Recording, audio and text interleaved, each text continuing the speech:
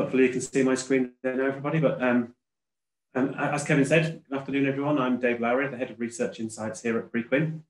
We've got an hour for today's session, so there's a fair bit to run through, but I'm hoping to leave a bit of time at the end for some Q&A. So please do store up your questions either until the end or kind of post them in the Q&A box as we're going through, but I'll do my best to answer them. I can't promise that I'll be able to answer absolutely everything, but I'll certainly do my best. Apologies also to them, there's some bit of a head cold, so if you struggle to understand me, please just do follow up with any additional questions. The plan for today's session is to provide a bit of a global overview of the private capital industry, so we can see the context of where we stand overall today. The plan then is to drill down to take a look at the major private capital asset classes before finishing with an overview of ESG, which I'm sure you'll probably all agree is an important topic for everybody at the moment. So firstly, for all of those of you who aren't familiar with Preqin, we're the leading provider of alternative assets data with global coverage across fundraising, performance, deals, and LP and GP activity. We've got several hundred research professionals working around the world collecting and collating data on the industry. And the data you see here today is a combination of their collective efforts and Preqin's innovative technical solutions, as well as its global reach. So to begin with, a global market overview. We'll start here with our 2025 AUM forecasts. And within these, we can see solid growth across all asset classes over the next 5 years or so, with AUM growth set to accelerate from the levels experienced between 2010 and 2020. Interesting point here is that this is private capital AUM history, as well as our forecasts. We work in my team relatively closely with our internal data science team to put these models together. This is an update to our forecasts that were published towards the back end of last year, and we were deliberately conservative when we published those around last November time as part of our Future of Alternatives 2025 digital campaign. We used AUM at that point at Q2 of 2020, so you can understand that that was a really conservative number to base our forecasts on because we'd had a very, very weak Q1 and that kind of fed through into Q2. We've been a little bit more, I wouldn't say aggressive, but we've kind of baked in some stronger numbers for 2020, which I think is kind of a reasonable thing to do because although 2020 was a difficult year for many asset classes and for many managers and investors, it was actually a really, really strong year actually in many regards. So AUM growth in the past and we expect in the future has been driven by strong fundraising markets, along with solid performance, and 2020 was actually no exception to that. It was actually the 4th consecutive year with private capital fundraising above $1 trillion. Low rates are continuing to drive allocations to alternative markets, and managers across asset classes reaffirmed both their market knowledge and the strength of their relationships with portfolio companies last year. This also made their investors as comfortable as possible throughout what was a very difficult period. And we'd see this as a key strength for the industry overall. But growth in the future is unlikely to be even across asset classes or geographies. But having said that, private equity stands out to deliver the strongest growth, followed by private debt and infrastructure. We'll come on to the actual numbers shortly, but Asia is likely to see the strongest growth of any region. And investors are telling us in our surveys that they intend to allocate increasing amounts of capital to Asia particularly. There are often questions around whether rising amounts of capital can be deployed. And while there was some hit to deal activity last year, this wasn't consistent across all asset classes or geographies. If we turn now to look at the absolute growth across asset classes, we can see that PE, private equity, stands out above both infrastructure and private debt. Across regions, we're expecting solid growth across Asia, far outpacing all other regions. Europe's a bit likely to grow faster than the US, potentially a story of the market there catching up in terms of maturity. Also, when you look at the returns available from European fixed income investments, with many government bonds still trading at either at zero or still sometimes in negative territory, this is continuing to drive European allocations towards alternative investments. Growth in the diversified multi-regional fund is quite interesting, as these funds don't have a specific target geography, and they generally have the most broad remit of target strategies and sectors wherever they find them.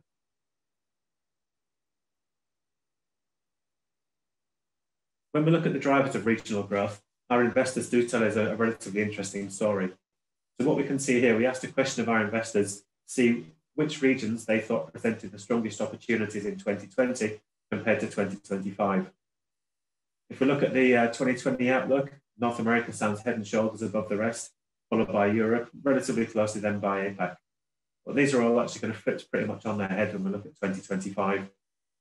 We see a significant reduction in potential demand for North America and Europe, with a much greater focus on Asia Pacific, rest of the world, and emerging markets overall. This is consistent with our AUM forecast, and it's a story that we believe is kind of telling us that investors are looking a bit more broad geographic regions in their search of returns. They're much more willing to take on risk in emerging markets and also kind of faster growing markets, particularly when it comes to diversification of portfolios. To highlight the continued attractiveness of alternative assets overall, I've already mentioned that we've had 4 years of $1 trillion plus capital raising, but I wouldn't actually be surprised looking at where we are now before the end of May this year, if we hit a 5th year of $1 trillion plus. One of the trends that's really clear to see here is that the number of funds closed peaked in 2017 and has actually been in decline ever since. This is kind of primarily down to a China effect or an APAC effect, whereas previously between 2015 and 2018, or 2017 particularly, there was a really big increase in the number of smaller funds targeting Chinese investments in particular. Geopolitical tensions with the US and a bit of a crackdown within China has impacted the number of funds coming to market there. But when you look at the overall global picture, we are actually kind of seeing a relatively solid growth and kind of relatively solid maintenance of the actual amount that's being raised across all of these funds. Excuse me. This points to funds becoming bigger and the kind of bigger managers taking a larger share of the market. We'll come on to this as we look at the individual asset classes in a bit more detail. So far, fundraising has held up remarkably well throughout 2021, and we're actually at an amount equal to 46% of last year's total capital raised already. And that's without the kind of cyclical effects or the kind of seasonal effects of Q4, which would expect a big bounce later in the year. But it's not all positive news. Inflation is among the most major concern for investors at present, and from this chart, it's easy to see why. There are feelings that any inflation increase should prove transitory, but this is something that will have to be managed very carefully by the Fed. In the conversations that we're having with our investors and manager clients around the world, it's clear that they're watching very, very closely what the Fed are doing. And I think that would also be fair to say for governments around the world as well, just to see what happens with the US experience. I'd be interested to hear in a Q&A session if you have any questions or any views that are worth kind of sharing around your views on inflation expectations, whether you feel that overall trends are deflationary or whether you think that this is a threat to any specific parts of the market. Turning now to the private equity and venture capital space. When we look a bit more closely at private equity fundraising, and this also includes venture capital, more funds and capital were raised in Asia so far this year compared to Europe, which is a bit of a shift in trend and is entirely consistent with what our investors were telling us with their kind of pivot towards APAC. Thus far, in 2021, fundraising in private equity has held up really well and had a solid recovery in Q4 of 2020. So far this year, you could almost ask what's been the effect of the pandemic when you look at Q1 of 2020 versus Q1 of 2021. The number of funds closed is on a par, and the actual amount of capital raised has increased. When we turn to buyout deal activity, you can see the real surge in the second half of 2020 as measured by aggregate deal values. You can really kind of see the blue line there particularly, which is the US or North America. This is a trend that's also continuing as we progress through 2021. So this chart shows the rapid recovery in buyout deals within the US from Q3. And while there was solid growth in Europe, activity in the US has far outpaced the rest of the world, driving global growth. Debt still remains relatively freely available, and the US government's continuing to add stimulus to the economy, supported by the Fed, as we've kind of previously mentioned. Within the US, IT and consumer discretionary deals are the dominant two sectors over the last 6 or 8 months. This could possibly be a move by investors to get ahead of the consumer recovery curve and position themselves for future growth. Certainly among the investors we speak to, there's a real desire to be positioned on the right side of this future growth over the next year or so. Because it's likely that those managers who are best positioned are going to deliver the strongest performance, unsurprisingly. On the venture capital side now, this is really the bright spot of the market. highlighted here by surging aggregate deal values in North America. There are a larger number of themes at play here, both including higher valuations, which might be a spillover from public equity markets, but also a migration towards later stage deals. In recent months, there have been a number of successful IPOs of VC-backed firms soon after late-stage capital raisings. And within these, we can include the likes of Snowflake and Palantir, for example. This has resulted in significant profits, even for those later-stage investors. And this is really supporting activity at this part of the market. Looking now in a little bit more detail at secondaries, we can see here that secondaries are accounting for a rising share of private equity market in recent years. This is unlikely to stop the trend, but the deal flow will be vital to the growth in this space in future. 2020 might not have panned out as expected, but in the second half of 2021 and into 2022, there could be an increase in activity. And again, a lot remains to be seen as to the effects of either the reduction or the kind of slowdown in stimulus being added to the economy. At what point will those firms that have been not so much artificially supported, but those that have been aided by government and the various support packages in place, when will they start to roll off, and when will those kind of firms start to encounter some future distress? Still remains to be seen at the moment, to be honest with you. When we look at secondaries fundraising and who might be active in the market there, it's a real case of feast and famine within secondaries, to be completely frank with you. What you can say now is that many funds are poised to take advantage of deals as and when they are launched, and while this is positive for pricing, it's likely to be less so for future returns. When we talk about support for the secondaries fundraising, you can really see here that this is data as of the 19th of May. Fundraising in 2020 was obviously very, very strong, and there's been a huge amount of interest from emerging market-based LPs that are relatively new to the asset class, and they're really like the J-curve mitigation effect. From this chart, it's clear to see that secondaries performance is secondaries funds, do outperform the all private equity benchmarks. It would also be fair to say that performance for later vintages is likely to drop off, but the longer term outperformance story is real, and it's one of the things that's really attracting investors to this part of the market. A theme that we've been talking about for a while is the increasing prevalence of large managers seeking permanent or perpetual pools of capital. And this is something that we expect to accelerate over the next few months. We can see here that KKR, Apollo, and Carlyle have all been active in either acquiring or partnering with insurance firms. This is potentially a really interesting strategy because it means that there's a broad pool of permanent capital to then go and draw upon, almost reducing the need for annual or kind of frequent fundraising rounds, particularly. It means that rather than kind of looking at the usual fundraising cycle or the fund life cycle, a manager is able to keep this capital for I suppose, an extended period of time. So there's no need to keep recycling assets. They can kind of hold them for as long as they need to in order to drive the returns. I think this is going to be an interesting development. On the flip side, this is actually a reverse of what happens with many managers or investors when they've already partnered up with insurance firms. So they can often be kind of keen to reduce their reliance on their kind of parent insurance entity over time. So it's interesting to see this in reverse. We do feel that this is a trend that will be accelerating in the future. Another part of the market where we've been speaking to both our investor and manager clients is SPACs. Obviously, huge generators of headlines and column inches in the press around the world, not without reason. When we asked our investor clients particularly what their views were on SPACs towards the end of last year, the bulk of them didn't really view SPACs as a threat. If anything, they were seen as a potentially interesting exit route, particularly for late-stage VC investors. But since then, we've had the Q1 boom.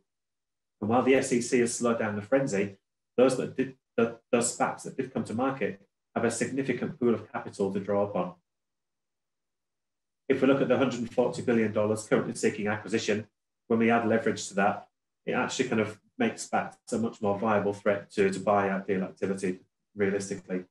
If we think of $560 billion of potential deal value there, that's equal to 69% PVC deal values throughout 2020. And these SPACs have been some really high profile and you could argue very expensive or quite pricey transactions. If we look at Grab as an example of that, they're $40 billion and a valuation of 25 times revenue. It does beg the question of, is this the peak of the market when SPACs are willing to kind of pay significant sums to take these firms public, essentially? We don't have a very firm view as to the outlook for SPACs right now. I think we need a bit more clarity from the SEC and what their early stage ruling actually means over the long term. It could be that we have fewer SPACs in future, but the quality of those listing actually increases quite significantly. But that still remains to be seen. We're a long way from seeing the SPAC phenomenon play out just yet, I would say. Turning now to real estate. When we look at global real estate fundraising, you can still see the pandemic effects. They're quite noticeable during Q1 of this year. Prior to that, you could also say that late cycle effects kicked in prior to COVID. Still, we did see a steady increase in capital raised. This could have been a FOMO effect, or the kind of fear of missing out. Nobody knew when the real estate cycle would end, and it had already lasted for many, many years up to the end of 2019. While nobody would have predicted the pandemic was the thing that would end the real estate cycle, for some sectors at least, 2021 could see a continuation of the weaker fundraising environment in the short term at least. We can see the kind of potential spillover effect of that weaker fundraising environment throughout 2020 in the figures here. So this is looking at funds in market, which are at record levels. But to be honest with you, it's a theme we've been witnessing for several years now. When we look at drivers of the growth of the number of funds, between 2019 and 2020, there was a 44% increase in the number of funds and a 20% increase in the amount of capital that they were targeting.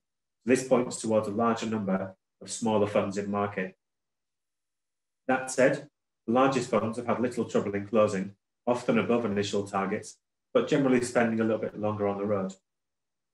This is likely a reflection of weaker fundraising market in 2020 spilling over into 2021 and a potential overhang of funds. With this backdrop, it would certainly be fair to say that competition for capital within real estate markets is incredibly fierce. So as a manager, what can you do to differentiate versus your rivals? Does this mean that there might be pressure on fees in the future as competition for investors' capital heats up? It also begs the question, are managers offering funds in market that investors are really looking for?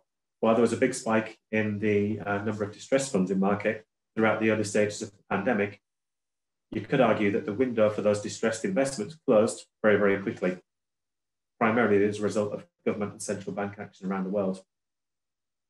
So we're watching the composition of these funds and how that changes relatively closely as we progress throughout this year. Turning now to dry powder and the age of dry powder specifically, what we've got here is a look at the weighted average age of dry powder targeting the real estate asset class. And it's clear here that it's not been subject to huge amounts of variability in recent years, despite the amount of dry powder itself increasing quite significantly, particularly compared to 2012 and 2013, when the cycle was really kicking in. This points to a steady deployment of capital as it's raised, and the ability of the real estate sector to absorb greater weights of capital over time. When we look at where this dry powder will be deployed, top sectors such as industrial are still performing well from an investor demand and a pricing perspective. We're seeing a big increase in the number of build-to-suit developments, which are providing an entry point for some managers, and portfolio deals are also proving particularly attractive, providing either meaningful scale for those entering the sector at what could be described as a relatively late time, or an ability for those who've been invested over the longer term to exit at scale and realise some pretty solid profits. Office markets, in contrast, are actually remaining relatively weak, with no significant rebound in deal activity during Q1 of this year. Uncertainty around occupier demand remains, and activities pointing towards more refurbishment than development, aiding value-added strategies particularly. And while this is a specific London data point, there was the Deloitte London Crane Survey was released in the last week or so, and that points towards a significant increase in the amount of office refurbishments, as many older offices that could potentially become obsolete much quicker are actually going to be subject to significant refurbishment to try and reposition those assets. So this is a positive potential investment story for value-added funds particularly.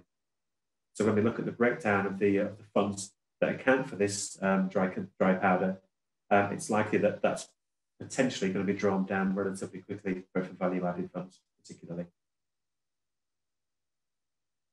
When we look at the overall fundraising picture, it's clear that capital consolidation is continuing. Funds outside of the top 50 largest throughout 2020 accounted for just 25% of all capital raised. So this is really consistent with the whole theme and the story that we've been telling for some time, that funds are getting bigger and the bigger managers are benefiting. I think this isn't just a COVID story, because it was also a trend that was evident in 2019. It's not just a real estate story. Probably concentration or capital consolidation is less of a story in private equity markets than it is in other asset classes. We'll come on to infrastructure relatively soon, where this story is particularly evident. When we look at transaction activity, it's clear that deal activity has been hit across the board. So far this year, all sectors have been hit with the exception of industrial. We've actually seen a slight increase in the number of industrial transactions during Q1 compared to Q1 of last year.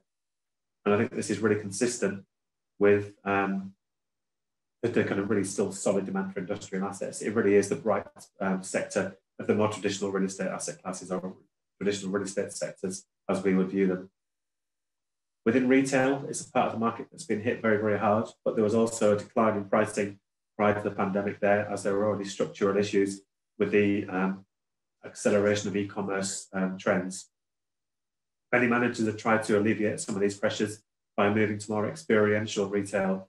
And I think that kind of stemmed the flow, but COVID-19 pandemic really just accelerated trends that were already in place and had been in place for quite an extended period of time.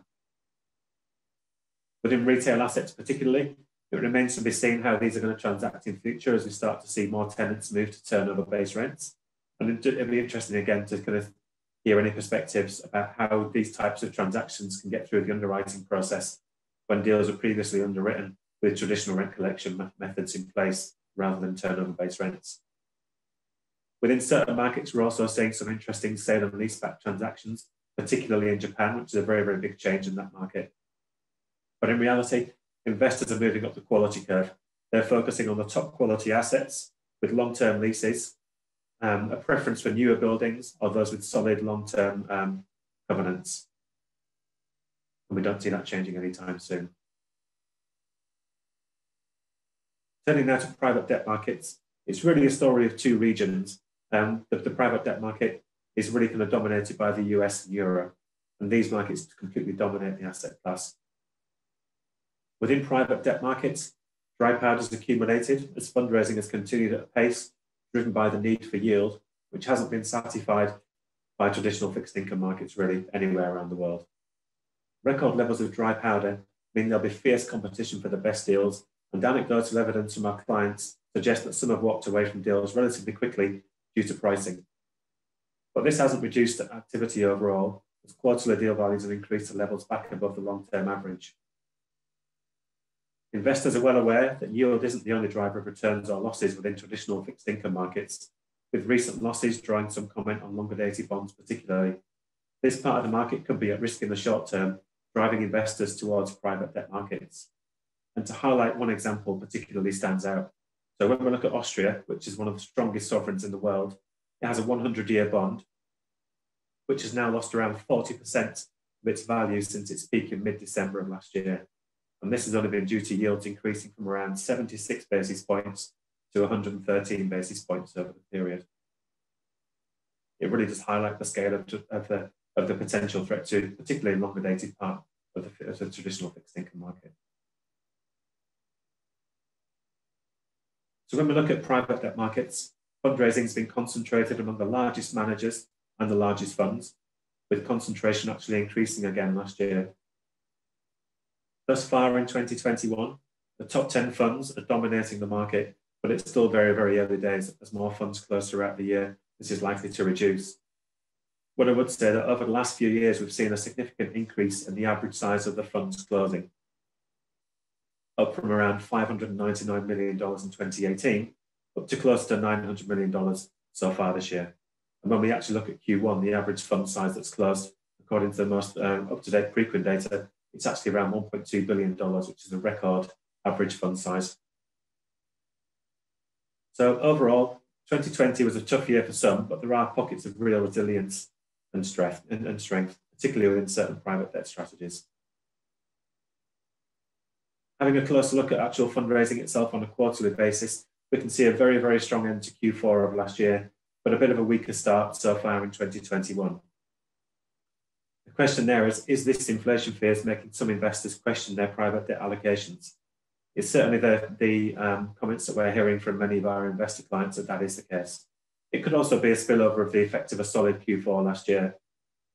But as I say, our investor clients are telling us they're a bit more nervous about inflation now, so may commit to fewer funds and focus on those larger funds and managers, which might be best placed to benefit from really kind of solid origination and transaction execution capabilities. In a market as competitive as this, you want to go to where the activity is going to be focused and where capital can be deployed without overpaying.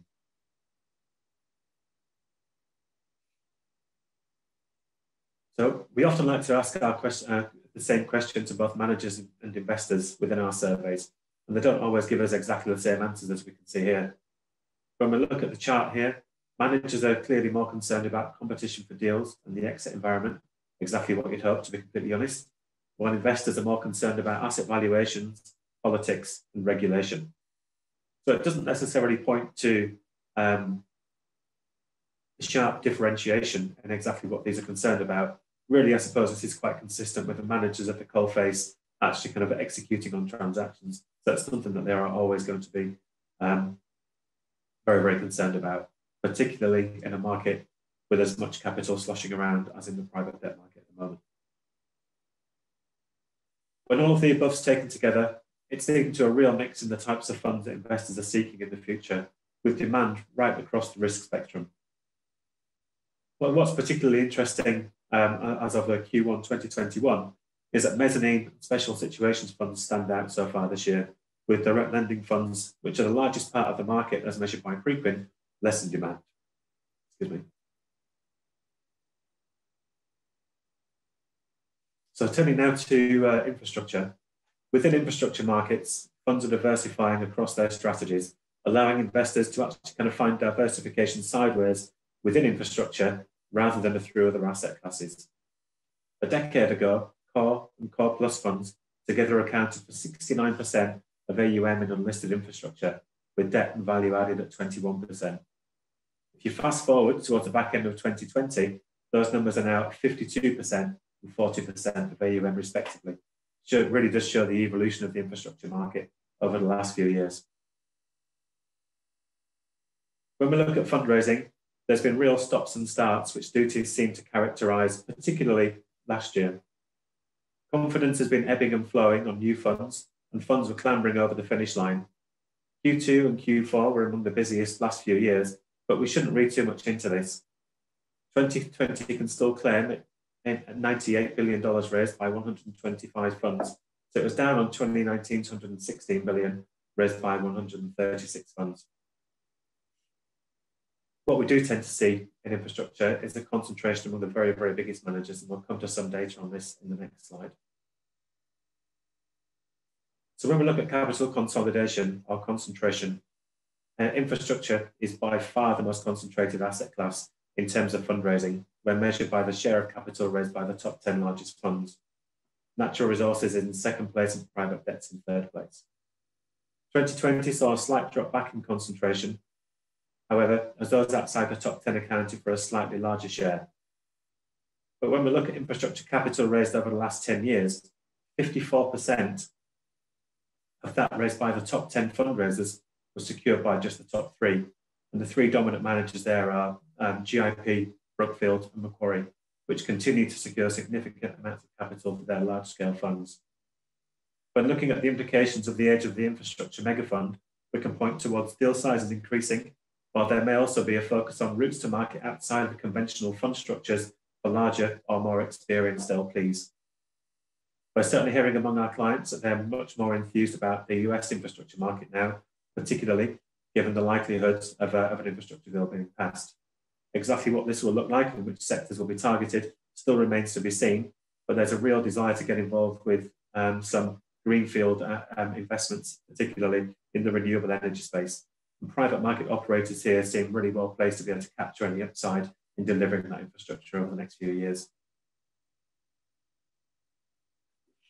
So while it's clear infrastructure is the most concentrated asset class for fundraising, what we can kind of see here is that 26% of those funds in market are actually chasing 73% of capital. So it's a real significant amount of capital being sought by those in market. This is data as of last month.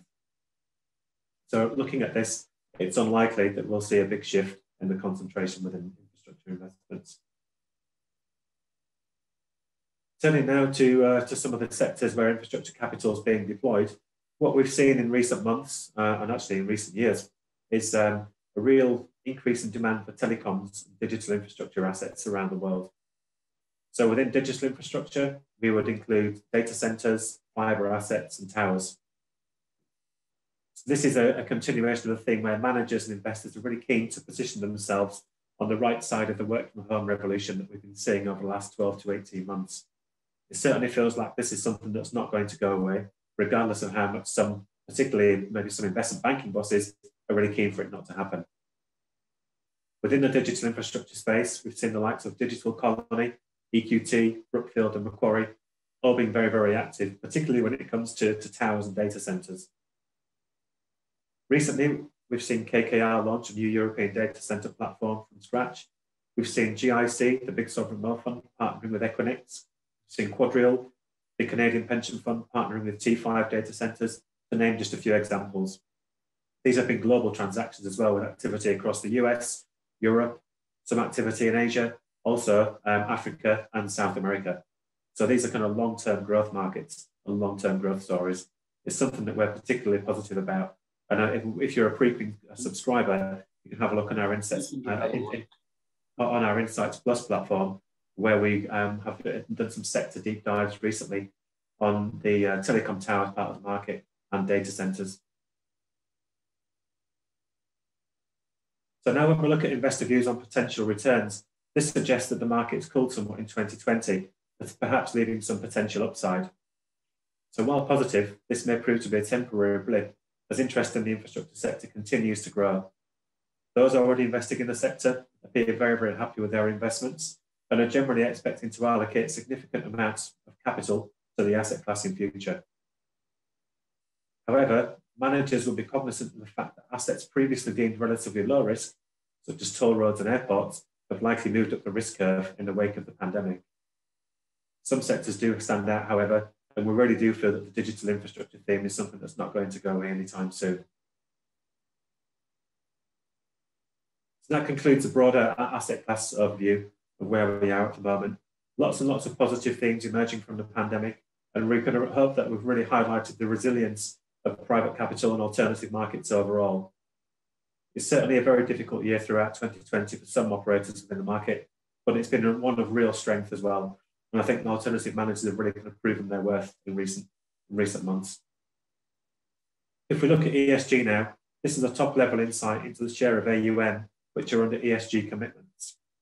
So it's clear here that Europe and Australasia really lead the pack, but ESG commitments are somewhat binary and opaque. So ESG has been, within Preqin, we've been deepening our monitoring on fund managers' ESG efforts and have started to look at the individual documents that support ESG claims. From this work, we've developed an ESG transparency score based on the number of documents available and a number of transparency measures. So what's interesting here is that where our analysis of North America particularly suggests that the region's third-party ESG commitments by their transparency score, they're actually fourth. So it's clearly one thing to commit, but another to communicate this effectively to the markets via transparent publication of policies and supporting documentation. This is maybe something where North American firms still need to improve.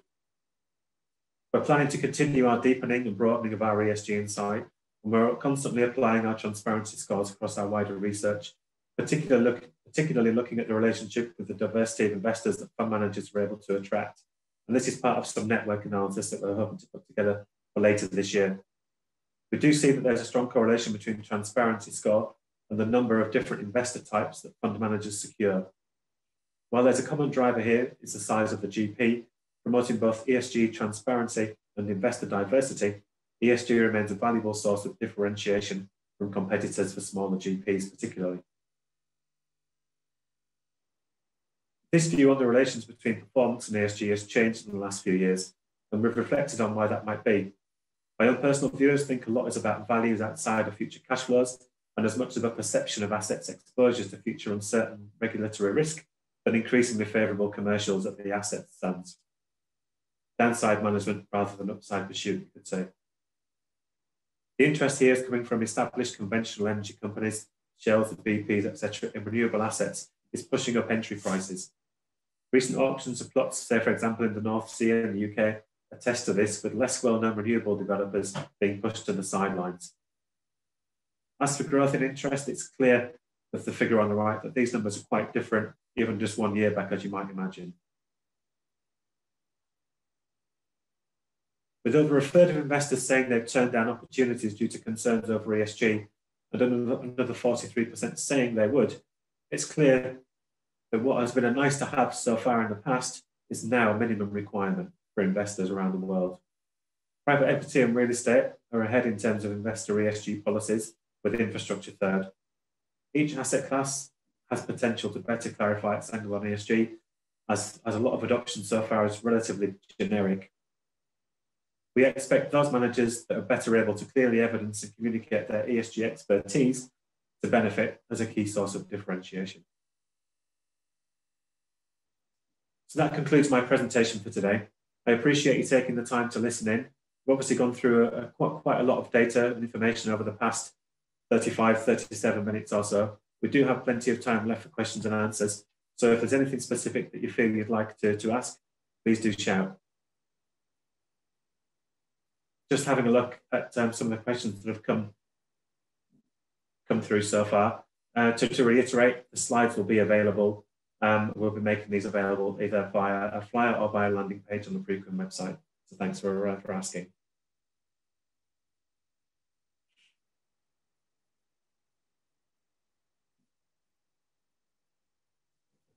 So we had a question coming from Johan Koroba regarding the impact of inflation or concern of inflation on natural resources.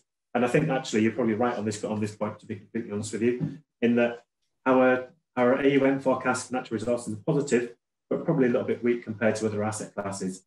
And I think a lot of this is down to the returns that have been delivered from these assets. If you look at the performance indices that are published by Preqin, we think that natural resources funds have been underperforming despite them still seeing some investor interest as a portfolio diversification tool.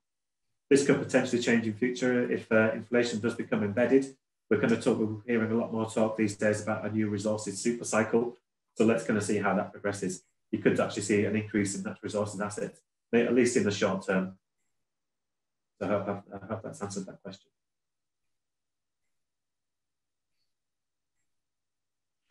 I'm not sure if I have any more questions from anybody at this stage. So Dave, what's the story on large asset management firms receiving most of the money raised last year versus small? Where does the, where does it like turn out?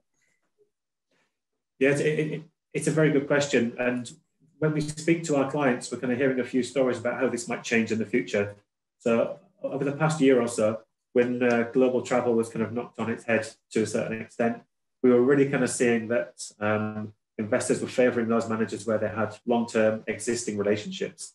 I think if you're investing in a fund with a big manager, the communication levels have probably stepped up. They were very, very clear and open about what they were doing to aid their portfolio companies through a real time of stress. And I think that cemented those relationships.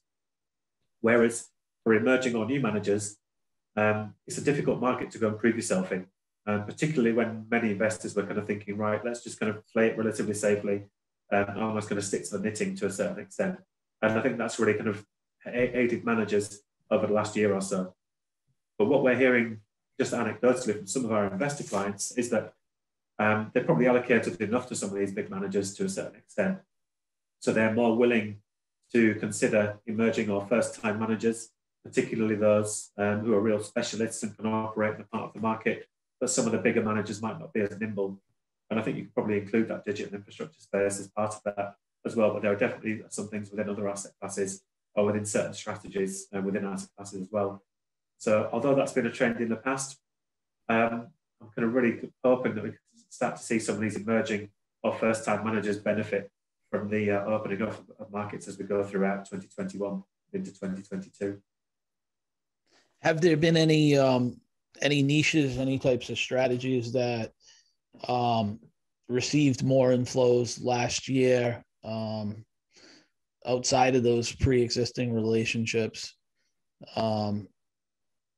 Yeah, I think it's interesting to see in the venture capital space, if you are a manager or an emerging manager with really good quality relationships, and by that I mean key relationships with firms who are developing products or services that are potentially going to be on the right side of this digital evolution and the kind of continuing trend and change within the kind of work from home market. We've seen managers kind of focused on that part of the market still doing very, very well. It's still not an easy market to kind of operate in, and you've really got to prove how you can differentiate, because in this type of market as well, where competition for assets is quite fierce, transaction origination and execution becomes even more important. So if you're unable to highlight your skills within those very kind of clear skill sets, you're going to struggle to attract capital if an investor doesn't think you're going to be able to deploy it, or if they think you're going to be too aggressive in deploying that and overpaying for an asset. So I think that's where a lot of these emerging managers have got to be very, very careful. But having said that, it's up to them to go and prove their skills to investors as well. If they can talk a good story, maybe kind of bring in some solid experience from elsewhere, and I think that will really tell over time.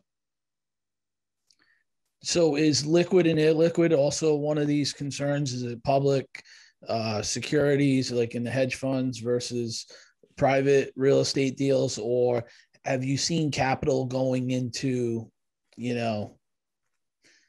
I guess that what I'm trying to get at is traditionally multifamily real estate, commercial real estate has been the easiest to use some of the new tools that an investor could use to do due diligence on a new relationship, right? Because at the end of the day, it's backed by real estate, right? So sure. Are some strategies attracting more money as a result of the safety, even if they're illiquid, of the asset class, or is it the types of structures like SPACs and ETFs and stuff with like really short liquidity profiles that are attracting the money? Got you. I think to answer that question, and I can kind of draw up on some of the conversations that we've had, and I think if you look at more broader portfolios, there is still a bit of concern that public equity markets are still pretty frothy and still pretty highly valued, to be completely honest with you, despite some of the corrections that we've had in some parts of the market. And I think based upon that, and there's still relatively weak returns that we're getting from the more traditional fixed income investments, it's still really pushing investors towards that alternative assets overall. And I think within that, investors are also looking at how they can protect against inflation in the future as well. So that is driving demand for real estate assets in the short term. And that's, I think, despite some of the challenges that real estate faces. Yes, you're backed by some kind of real hard, tangible assets.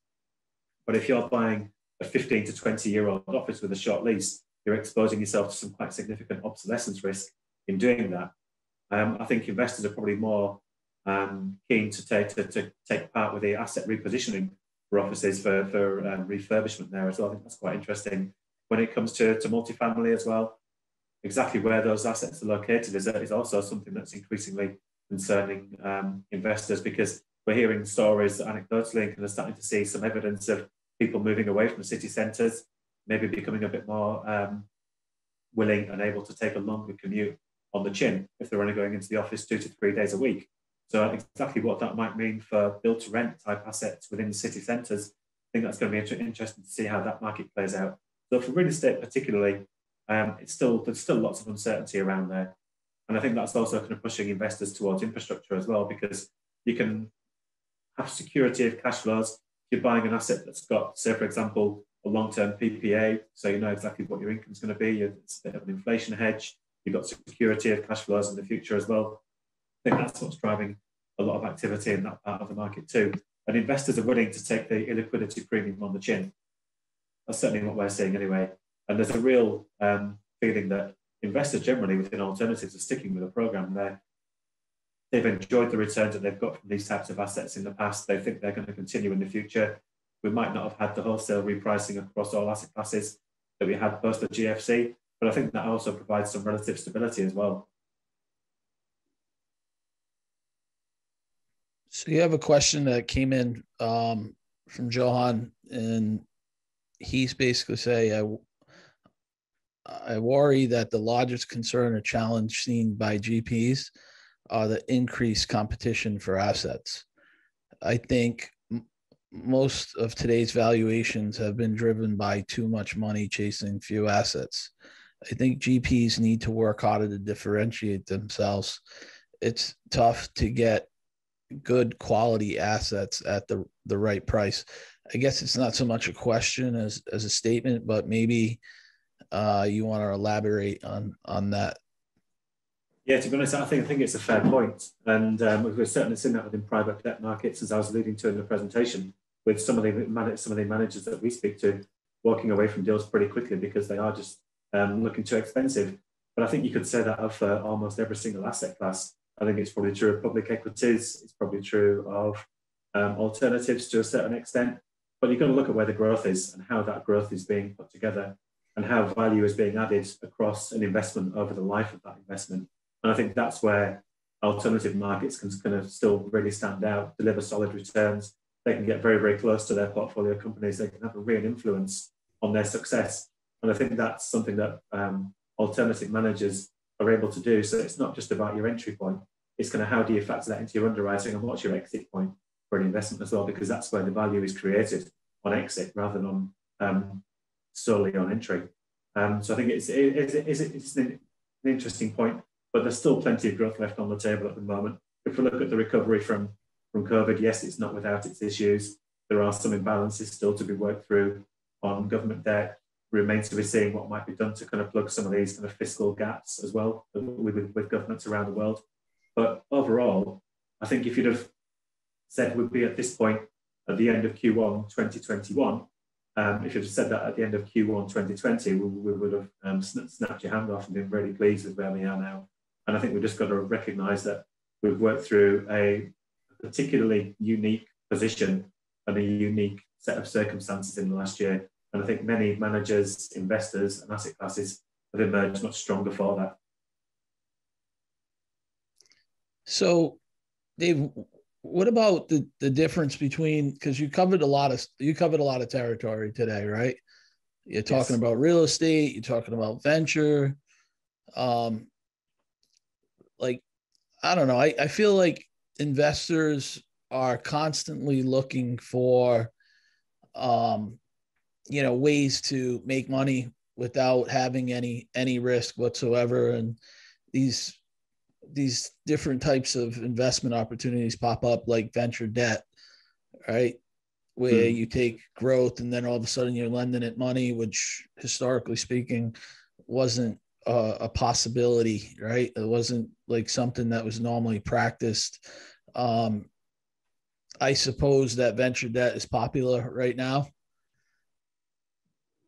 It is, and I think increasingly popular as well, to be honest with you, because exactly as you say, investors are just looking for different parts of the market where they can go and earn a decent return on their capital for whatever unit of risk. And I think they're kind of looking at, as you say, venture debt's increasingly of interest. There are also real estate debt, infrastructure debt for that part of the market, particularly because if you look at allocations to fixed income, it's probably been a real struggle, particularly if you have got some kind of longer duration within that part of your portfolio. You're facing a few threats, I think. And the Austrian 100-year bond was, I think, kind of part of that, and partly reflected just how much a small movement in yield can have an impact on the capital value there. So I think that's something that investors are aware of. They're going to the managers who are able to kind of talk them through those risks and look at how they deploy their capital over time. And so they can really understand the managers and what they're investing in. I think that's been really key for investors over the last few years. And I can't really see any long-term change to that. So tell us what a venture debt deal looks like today. What types of underlying assets, like, these managers are investing into what types of transactions? To be honest with you, it's probably not a part of the market I'm closest to, but my understanding is that there is often a focus on later stage companies, and where you're better able to kind of measure the risks and the upside to that potential investment. But other than that, I'd need to kind of delve into the data a little bit more to give you a more accurate answer on that, to be frank. Yeah, I think, today's discussion is not necessarily about venture debt or not about venture debt. It's just, I think a lot of people are not even aware that it exists, venture debt, right? I think that people are still learning about it, unless you're actually focused on it. So I find it. I'm sorry. Yeah, I was going to say it's a part of the market where Preqin are looking to continually expand our data set. So it's something that is on our roadmap to try and provide some more granular data within that as well. So all I would say is going to keep watching this space, and we're going to see exactly what we can do over the next 6 to 12 months on that front. I'm hopeful that we'll be able to kind of provide a bit more of an accurate reflection of that part of the market. There are a few things that we're looking at. So, for example, we're looking at increasing our coverage of SPAC markets through some data there as well, because there is a feeling that investors are asking us questions about it. So we need to be in position to be able to answer those questions with a bit of authority. Yeah, absolutely. And with regards to returns of venture debt, what do the return profiles look like in the space?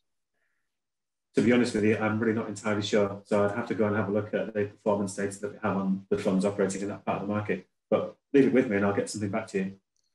Yeah, absolutely. We always love to have Preqin involved, and you guys are going to be, participating in the series with us for the next year, which, we're really excited about. Today's presentation is available for those of you that have been asking for the slides from Dave. If you have any questions, we have a couple of minutes left. You can dump those questions into the Q&A chat, and we have some questions in there now. Perhaps, Dave, you want to answer some of those questions? Yeah, so we have a question from Pal Sarai here saying investors haven't adjusted their expectations despite living in low to negative interest rates for the last 10 years. And I think that's probably a fair assessment, to be completely honest with you. And that's why we're kind of seeing this tilt towards alternatives, because if you're still expecting to get certain returns from a part of your investment portfolio that's just not able to deliver those, often we're kind of saying that alternatives can. And I think that's one of the key things that's driving allocations towards alternatives. There was an interesting stat put out by Brookfield towards the back end of last year, and I bore my team by kind of talking about this quite frequently.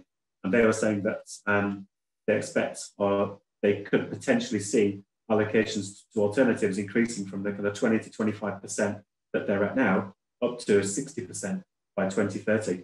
And I'm not sure I necessarily agree with that number, but it just kind of does highlight the scale of the attractiveness of alternatives in general, particularly compared to other asset classes.